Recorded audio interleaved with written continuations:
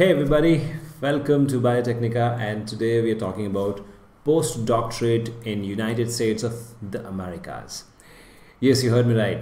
A lot of questions, a lot of excitement, and a lot of hype, and a lot of confusion.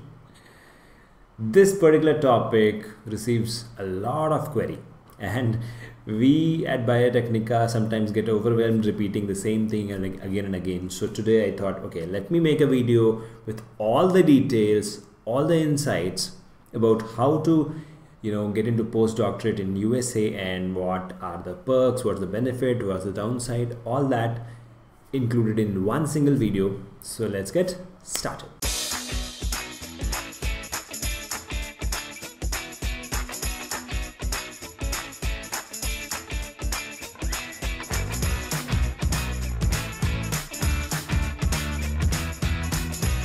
So here is the thing about postdoctorate in USA. Many people think that if you get a postdoc in US, you can literally print money. But that's a myth, guys. That's not the truth. The truth is, there is a lot of struggle in there, and there is a lot of hard work in there.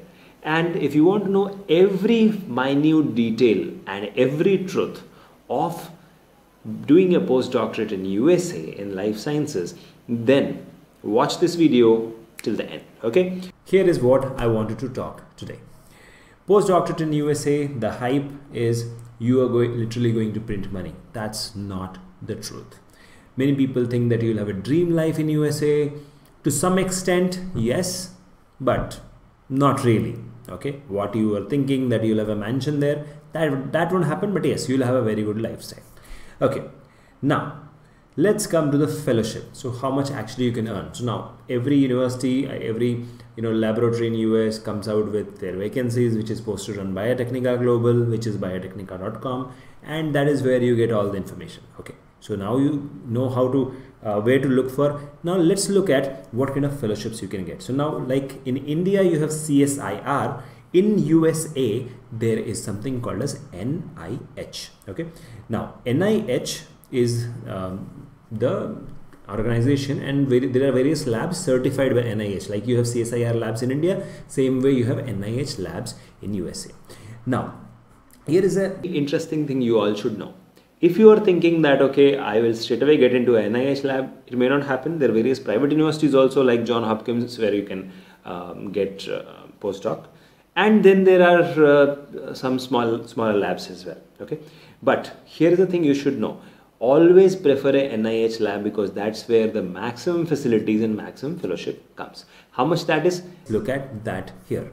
Now, if it is funded, if your project is funded by NIH, you are going to get $53,000 annually. Now, this is not the in-hand salary, but it is the annual gross salary which you will get from the fellowship.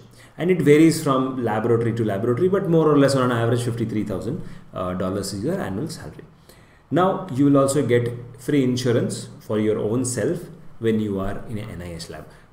While when you are in a private university, the fellowship will be lesser. It won't be 53,000 because it doesn't go by the guidelines of NIH, and you will not get insurance, or even if you get, you will get say lesser insurance. So that is where the coverage will be less. Okay, and you'll have to always co-pay. And remember that US is a costly country, so that's where it is. Now there's a third part, which is misuses. There is a lot of misuse which is happening in US about this, and that is some labs will hire PhD only. They will hire you, hire PhDs only, but they will not call you a postdoc. Instead, they will change the position name as project assistant or research assistant. Okay, and then what they will do is they'll give you lesser salary. So they'll give you less salary, and they're getting the job done of a postdoc only, but they're not calling you a postdoc. So please be careful of this. Please don't get this misuse is happening in US, and you have to know this. Now, so the preference you should give is NIH lab. Now let's come to the future scope which you will have. So when you will start doing the postdoc later on, after you have finished the postdoc, so you can get absorbed in industry, and you should know this. The industry there is like, okay, America is the biggest destination of biotech industry. Okay, that's the biggest biotech industry which exists anywhere on earth, that is in America. So obviously after your postdoc you can easily get absorbed into the industry. Not everybody gets, but yes, that's a very good place where you can get to. Coming to the next, which is academia. So obviously you can become assistant professor, all such things in academia. And the third is you can return to India. Now when you return to India, you get something called as Ramalinga Swami Fellowship. Here also you get a welcome gift, and you can start your regular Indian life. Okay, so that's one thing you get, right? So now if you ask me, I would prefer industry, because that's where the real money lies and real growth lies, and the starting salary will be somewhere around $100,000. It goes up to $125,000 in industry. But as a postdoc, all you're getting is $53,000. That also is gross. That's not the in-hand salary. I'll come to the in-hand salary little later. Now what happens is, you have to know this: when you are returning to India, you are getting Ramalinga Swami Fellowship, and then you get absorbed into the academy or industry wherever you want. You can always do that. Okay, so this is all about the return to India and the future scope in US itself.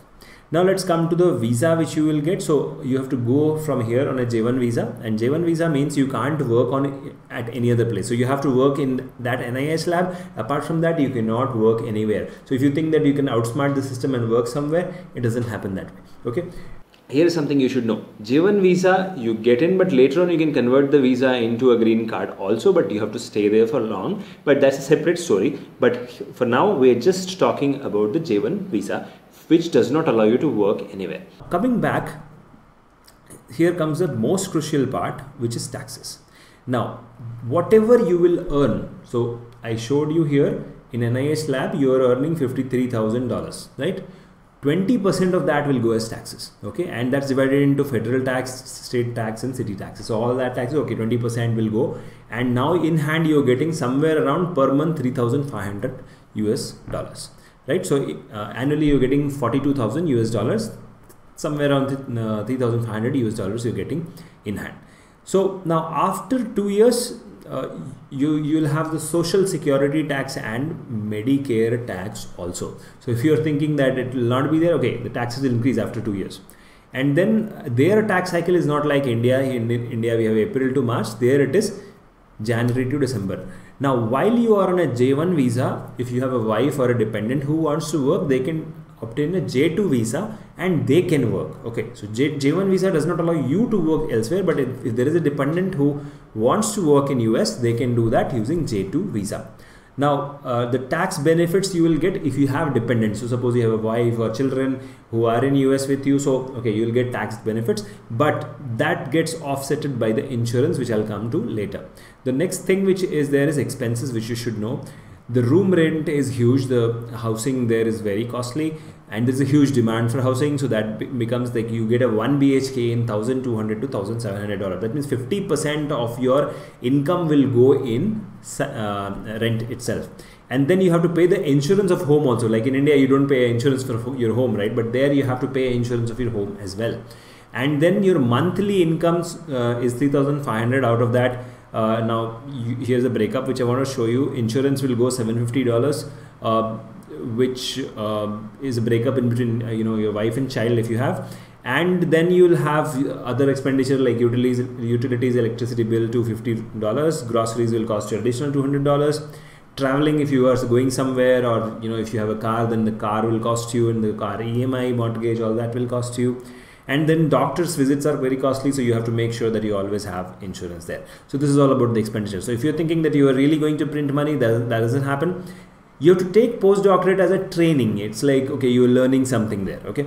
Now, the insurance there, if you have a wife, you have to pay $450 for that. And if you have a child, you have to pay another $300, around $750 you're going to pay for the insurance of your children and wife. And that's not covered in your fellowship. Okay. Only your insurance is covered in your fellowship in NIH. Now, coming to the point is, okay, we can't really print money, but can we really save money? Yeah, kind of, you can do that. So there are, use Jugaad technology. We use a lot of Jugaad, and we can actually do a lot of permutation combination to save money. We are very good at that. So here is something I'd like to show you now. So okay, you can do a lot of you can do room sharing. Like if you're a bachelor, you can always share with some other Indian or other roommates. You can share the car. Instead of owning the car, you can share the cars. Obviously you will eat less outside, and the reason is because if two people just go outside and eat, it'll cost you easily $100. So you can imagine it's so costly there. And then of course, if you get married and your spouse is also working, then okay, together the money becomes better, and then you really start saving. So yeah, that's all about the postdoctorate in US. The work culture there is amazing. The work which you will do will really enrich you, but at the same time, see, you have to know this, that doing postdoctorate there is just learning things, and then when you get a job in the industry, which I'll cover probably in the next video, when you get a job in the industry, pharmaceutical industry or biotechnology industry, that is where you actually will make a lot of money. But during your postdoc, you won't be making any money. Whatever you will make will get spent. Okay. Now, when you get into the industry, that's a separate story. It ranges from $80,000 to $200,000 also. That's a separate story. Let's not talk about that. But yeah, what I showed you here, okay, postdoctorate in US is a very good idea if you want to join the industry there itself, okay, and you want to settle down with a green card. But if you want to come back to India, even that's a good idea, because in India you have Ramalinga Swami Fellowship, and later on you get a lot of perks and weightage because you've done your PhD in US. So all right, so this is all about the PhD postdoc in US and the financial breakup part of it, which does not look rosy, but definitely after you have done your postdoc, when you join the industry, that's where the real money lies, that's where the real lifestyle lies. So this is all about postdoc in USA and the financial implications and the journey which you will have. The guides there, the technology there is amazing, but there is always pros and cons, so calculate that carefully before you jump in. So that's all for this video, guys. I will see you in the next video, which probably is going to be on salary in pharmaceutical and biotechnology industry in India and USA compared. So that we'll be doing probably very soon. I'll see you in the next one. In the meanwhile, you have any questions, any queries, any doubts, put them down in the comment section. Thank you. Take care. Bye-bye.